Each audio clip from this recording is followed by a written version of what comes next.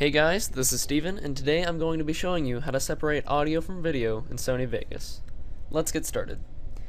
I already have my clip pre-selected right here, and I'm going to try and get this audio separated from the video.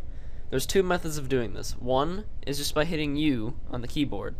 What that'll do, that'll unselect the group so that you can move it freely back and forth however you want. And see, they're both not connected to each other. Now to redo that, what you'd have to do is click one of them, hold Control, and click the other one. That way they're both selected, and then hit G. And that'll regroup the clip so it's back in place.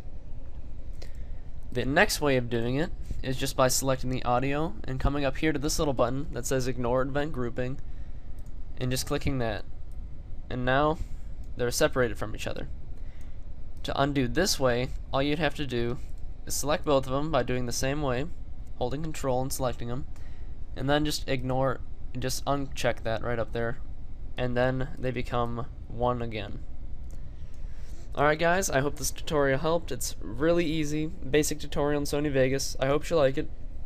Please subscribe, stay tuned for more. Thanks guys, peace.